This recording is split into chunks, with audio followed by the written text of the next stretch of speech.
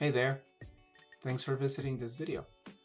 Over the next few minutes, I will be explaining to you how the system works.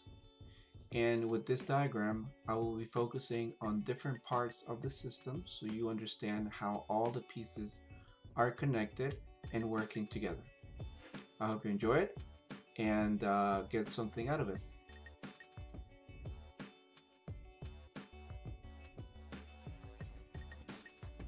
Here are the solar panels. Right now I have four 100 watt Greenergy 12 volt panels.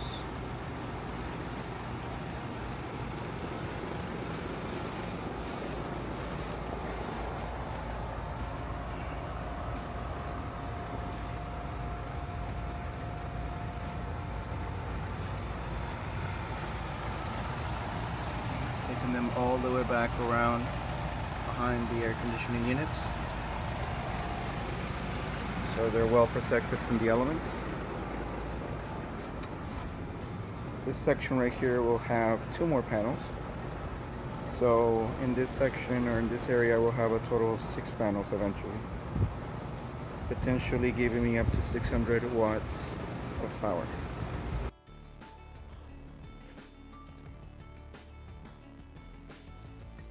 Let's open up the box and show you what's inside.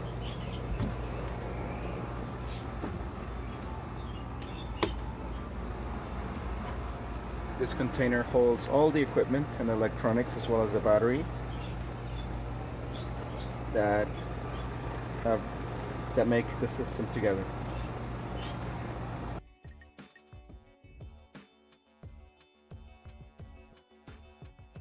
This MPPT controller is connected to the batteries and to the solar panels, but in between these connections we have some breaker switches which are right here.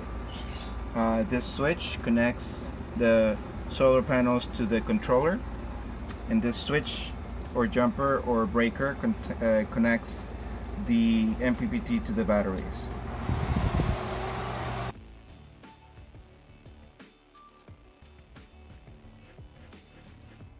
Next up, we have the container here, which runs my Raspberry Pi and one of the Arduinos. The Raspberry Pi is inside, and it's currently connected to one Arduino Duo 1009 and a dual relay switchboard which controls the fans. The first fan is a DC fan right here, which pulls air out of the container, this small container. And then the second one is an AC fan, which pulls air from the outside of the main container and into the Raspberry Pi section. It's a little hard to see, but let me explain how I am powering the Raspberry Pi. From the 12 volt batteries, the Raspberry Pi is connected to them via a UBEC power converter, which changes 12 volt to 5 volt. Hope you can see it. It's got a red light in it. And then I have a small USB monitor here, which tells me what the current voltage and amperage the system is using. This has been, in my opinion, the most stable method of maintaining power to the Raspberry Pi, and it's worked out pretty well.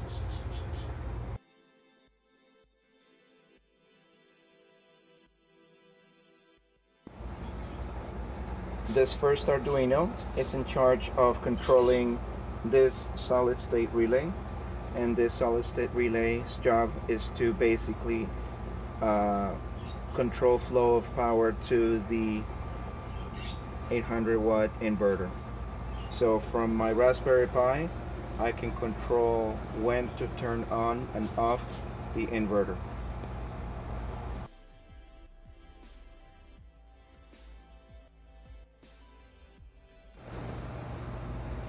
The batteries are connected in parallel via these connection blocks, and they're two 100 amp hour batteries.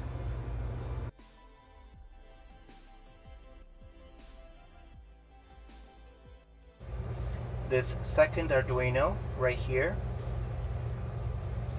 reads and monitors the data coming from this current sensor, which is hugging the main positive power of the battery. And this data goes into my Raspberry Pi via serial connection. As you can see, the serial cable here. Oops. And it goes into the Raspberry Pi right here. And this is the ugly side of the system. All the cables and everything. So it goes into the Raspberry Pi reads the serial data and displays it into my web interface, as well as stores it into the database.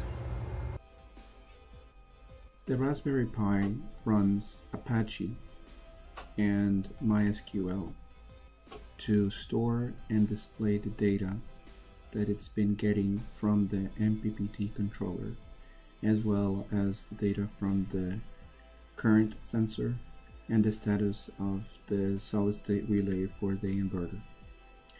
I tried to make this as clean and as simple as possible so it would display well in most browsers, both desktop and mobile. The display or the screen refreshes approximately every 5 seconds, and it displays the data that's coming from the MQTT broker's data that receives from the Raspberry Pi. So it doesn't always get the data from the database, it gets it from the Raspberry Pi's MQTT broker, and that way I'm not having to enter data into the database for every single entry. I've separated the data into different sections.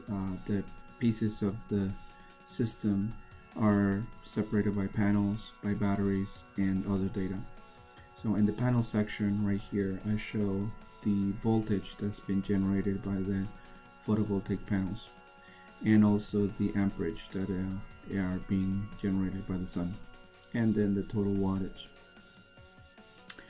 The time you'll see here will change approximately, like I said, every 5 seconds or so, and that's again based on the data that is receiving from the MQTT broker. Battery data here shows the voltage, the current voltage of the batteries, as well as the percent charge that is kept in the battery based on the voltage. These two sections, the load current and the load watts, are still a work in progress. The sensor, which I've already mentioned before, the amp sensor, needs to have a very stable voltage input in order to perform the calculation correctly, and right now I don't have that. I need to use a more accurate regulator to provide voltage to it, and right now it's coming directly from the battery, so it's very unreliable, but I hope I can fix that in the future. The next section is the others, and it just shows me some other details that I need to keep track of the system. One of them is the CPU temperature of the Raspberry Pi, and also the temperature of the batteries. The temperature of the batteries is based on a sensor, a temperature probe that is connected to the MPPT controller, and the sensor is right there by the batteries. It's a small probe that just sits right on top of the batteries. And the next section here is what really lets me control the system. Not that many controls, so that makes it simpler. I can enable or disable the fans completely. So if I don't want the fans to run at all, I just need to turn them off and then click update. Also, if I want to turn the inverter on or off, I just need to click this button and then click update. And what this does is essentially turns on and off power to the solid state relay. The same thing with the fan. The fans are controlled by those smaller relays that you saw inside the Raspberry Pi controller box. And this switch basically just turns those relays on and off. And here I have the ability to either reboot or shut down the Raspberry Pi completely.